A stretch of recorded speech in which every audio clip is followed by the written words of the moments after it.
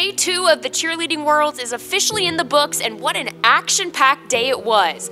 A few of the reigning world champions, Rain Athletics Aqua, Flyers All-Stars Karma, South Coast Cheer Fearless, and Cheer Sport Sharks Star Spotted Sharks are all leading their divisions heading out of Day 2.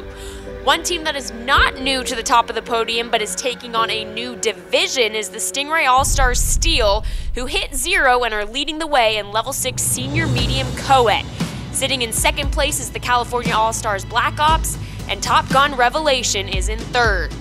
The ladies of the all-girl division showed up and showed out today. Cheer Extreme SSX absolutely crushed their semis performance, sitting in first place, and they are more than 6 points ahead in the division.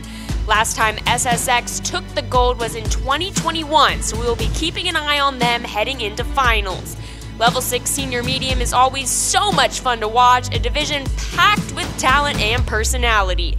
After semifinals, Top Gun Lady Jags are in the lead, and boy were they fun to watch. The entire field house was on their feet, clapping with them in the dance.